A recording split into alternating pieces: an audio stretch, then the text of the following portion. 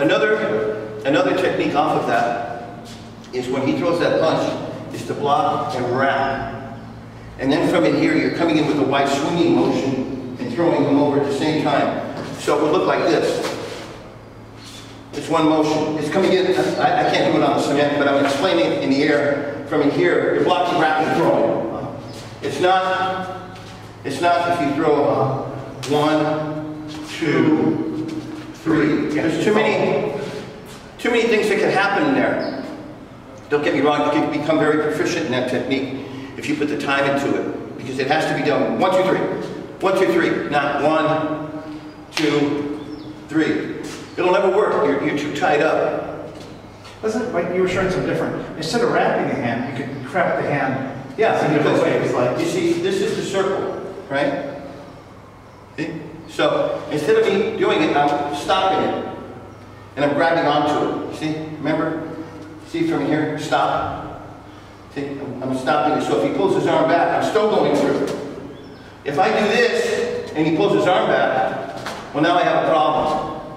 See, because when I go here, just pull your arm back, well, it's over. But if from in here, I grab, he pulls his arm back, I'm still going through.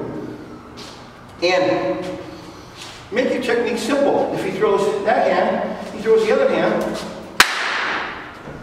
it's over. If he throws that hand, right, I'm in. If he throws, do it again, if he throws 1 and he throws 2, right? If he throws that rear hand, get it out of the way. Or if you want to come with an elbow, these are just 1-2 techniques. They're not the follow through and the takedown and so forth. Once again, if you're doing an inward block, right, and we continue that motion, well, here you have it. See, if I'm doing an outward block, and I continue that motion, well, there's a circle. Now you see the circle can be reaching up from here and pushing around. If I'm doing an upward downward block, here's that motion. Okay? It's the same way if a guy's coming at me with a stick. See? And I want to move the stick out of the way. It's the same way if a guy's coming at me with a stick. See? And I want to move the stick out of the way. It's just following the circle. See? Following that circle. Now, if he throws the punch, see, I can come. Now I'm doing more of a Kempo base as opposed to a Chinese flowing base. Because when I'm blocking, see, I'm coming in instantaneously.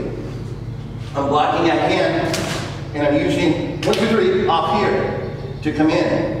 And then you can follow through with whatever you want to do. That's more of a Kempo style as opposed to a Chinese flow. Just to show you the difference. That's what